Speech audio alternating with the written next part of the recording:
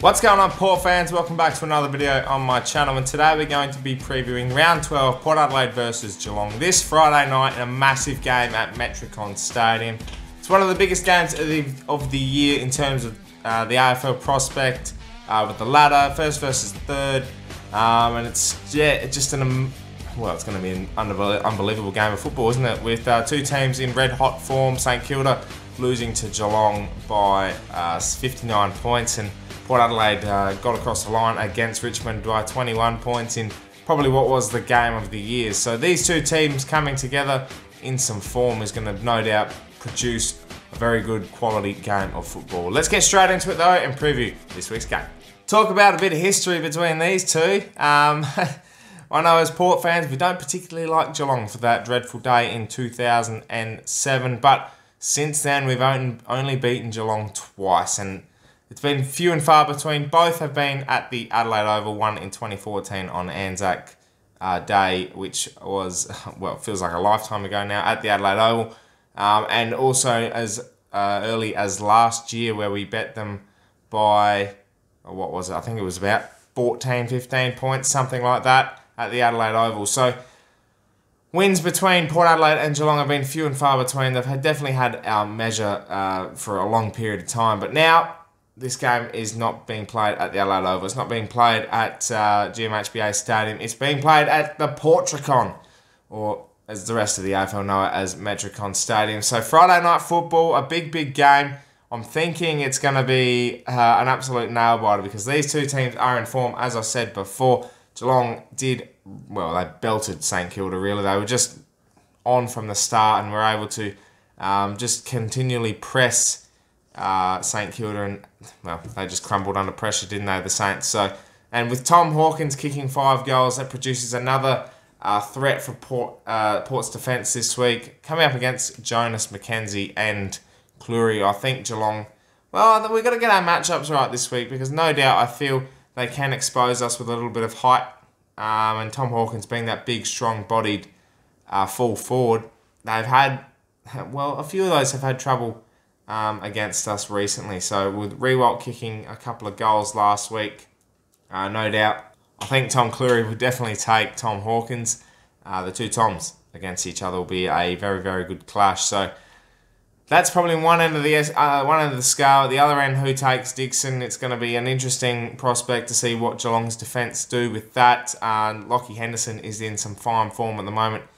Funny story, hey, how McKenzie and Henderson were both on the fringe of being basically delisted. They had a lifeline at the end of last year, given one more go, and now look at them. They're both thriving in their respective teams' defences. So it's just an amazing coming of age, really, for both players who have struggled with their careers and haven't really gotten going. So Lockie Henderson, does he take Charlie? Most likely. Blitzarves could be another option. No doubt he'll be one to watch as well, because he just generates so much running class for Geelong. So it's interesting, isn't it? But I think the biggest challenge will be the midfield. And we've seen last week with Port Adelaide's midfield, actually the last 3 games, Port Adelaide's midfield has strongly been consistent in that contested pressure area. And we saw the pressure gauge last week on Fox Footy's coverage. Our pressure gauge did not leave the elite category. So if Power Pepper, Wines, Rockcliffe, Boak, Robbie Gray when he's in there, if they can apply that pressure and continually pepper Geelong's midfield and around the contest, then that contested game is just going to become so important for Geelong to win. Otherwise, I think Port Adelaide could even run away with this one. Obviously, if we're not on form, we might struggle a bit more. We can't have a lapse like we did against the Dogs, where we played 1 quarter of football and ended up being 1 quarter of football that we had to do to win the game. So I feel like now that we've had that game, well, obviously it was a 4-day break, so having that 4-day break did affect us a little bit playing that game. And now that Geelong are coming off a 4-day break, does that play into Port's hands a little bit more? We've had a 6-day break, we're a little bit more fresh. Our recovery is going to be good. You know, a 4-day break sometimes can play into your hands, and you can be really positive and just purely base yourselves on recovery and then go straight into next week if you're on form. And St Kilda, that they took advantage of that. Well, not St Kilda, sorry, Geelong took advantage of that. Yeah, I can't see Geelong playing an aggressive style of game as they did against St Kilda. Whereas Port Adelaide, I can see they can bring that intensity again. But the problem with Port is we've seen in the past they've played games of football where they've dominated like they did against Richmond. A big win. They were able to get that monkey off the back. They're no longer pretenders, they're contenders. And then they'll come up against a team. Well, Geelong's obviously another quality opposition, so another test. But I think a lot of Port supporters would agree that we come up against teams after a big... It's like showdowns. We'll end up somehow losing it. We'll just drop the ball a little bit and we won't end up anywhere near as good as what we should be. So this is a different story. I feel like another test, another big game, and we can stand up to it. And, it's going to come down to, one, keeping that same momentum, that same pressure at the contest. Two, kicking straight. I think 28 shots on goal last week didn't do the scoreboard justice, I feel, in that last quarter. Now the game was even for 3 quarters, no doubt about that. But that last quarter where we just kept peppering the goals and just couldn't get the job done on our good plays, I feel like now that's something we can build on. And if you can punish your opponent early like we did, 4 goals to nothing, and then in the last quarter kick 3 goals in 2 minutes. Peppering the goals. Charlie had a couple of easy ones. So, yeah, it's going to be those couple of factors that will really affect how this game will pan out. And Geelong just have to do their job. They know how to play football and they know how to win.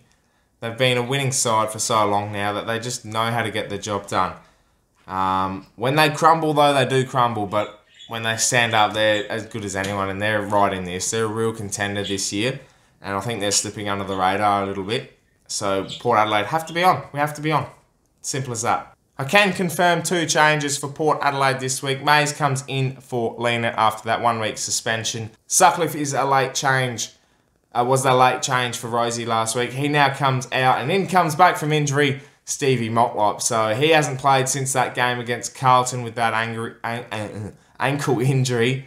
So it'll be good to have him back. A bit of pace around the ball. Bit of slickness, a bit of crafty work against his old side. I think that's a definite win in selection with Motlop coming back. He was in decent form before getting injured, so he's going to add a bit more to around the contest, but also that speed that we constantly now have. He's got some good ball skills as well, so he knows where the goals are, and that'll just help us even more. And Mays, we've seen how good he's been since coming into the side, and that's a straight swap for Lena. So, really good changes for Port this week. Ebert didn't come up. He's very close. Burton's very close as well. And Westhoff obviously out with, he was rested, but also with a bit of form. Be interesting to see how Georgiadis goes this week. The spotlight's probably on him a little bit. I think since that Melbourne game, he hasn't quite had that same impact as yet. And that'll come with youngsters. They'll be on and off from game to game. So Westhoff might be a change for him soon enough. Maybe. But that's just a suggestion. But other than that, good changes, and it's going to be a big one. Final thoughts on this game. I'm tipping Port by 18 points. 3-goal win. I feel like we'll just have Geelong's measure. We don't lose at the Portricon.